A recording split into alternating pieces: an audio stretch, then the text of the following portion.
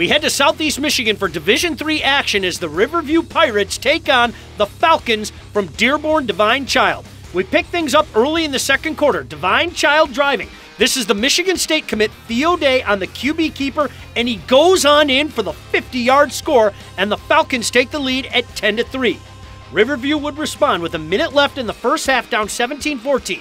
Senior fullback Zach Warlick gets the handoff, and he breaks free for the 43-yard score.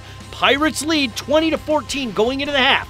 Divine Child takes the lead early in the second half, but Riverview answers once again. It's Warlick up the gut, and he goes on in for the 38-yard score. Pirates hang on to win 36-31 for its first regional title in 15 years. They will take on Farmington Hills Harrison in the semis.